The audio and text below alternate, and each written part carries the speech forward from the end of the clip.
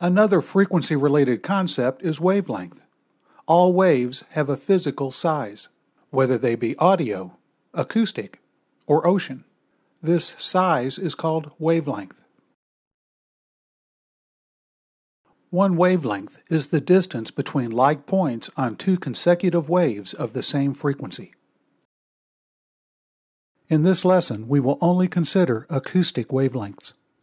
In future lessons, I'll show when wavelength must be considered for electrical signals. The acoustic wavelength of 1 kHz is about 1 foot. I'll use this as a reference. Wavelengths get shorter with increasing frequency, halving for each octave.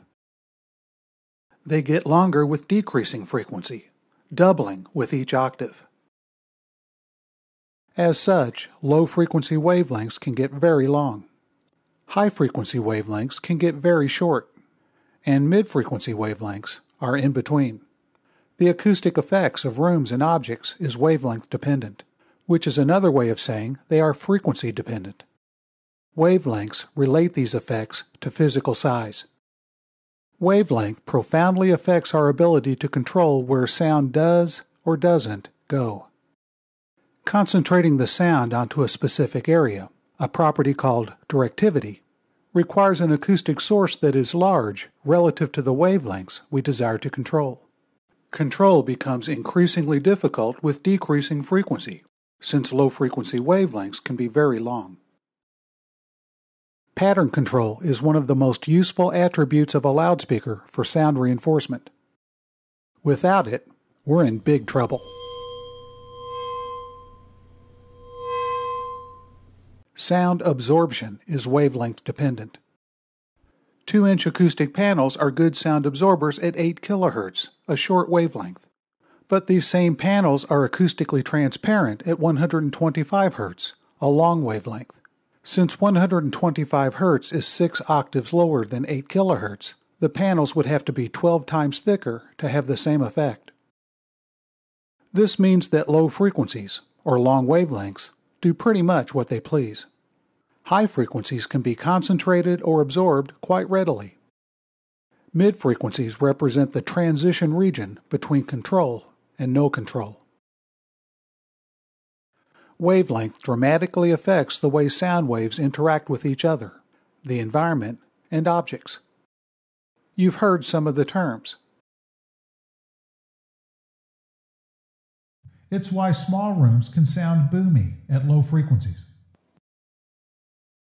It's why subwoofers can be placed under a stage, but full-range loudspeakers need line of sight to the audience.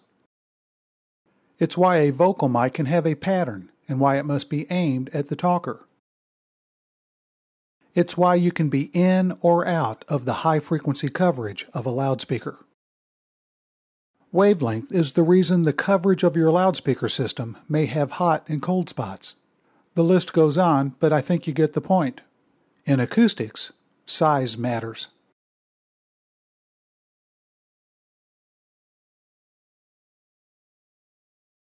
In review, audio and acoustic signals are classified based on their level and frequency.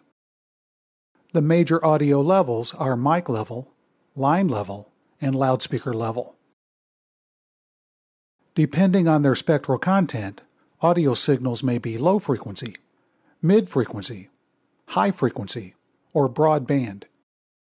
The level of a signal is changed by introducing gain or loss. Level changes are often based on the listening process alone, and are therefore largely subjective, where beauty is in the ear of the listener. The art of mixing involves achieving a pleasing level balance between the program sources. This is much the same way that an artist blends colors to achieve what they see in their mind. The spectral balance of a signal is modified by a filter. An experienced system operator may use the filters on the channel strip to improve the sound quality of the voice or instrument, a purely subjective process. Most of the knobs on audio gear change either the audio level or spectral balance. This makes the concepts of level, frequency, and wavelength of vital importance in understanding audio systems.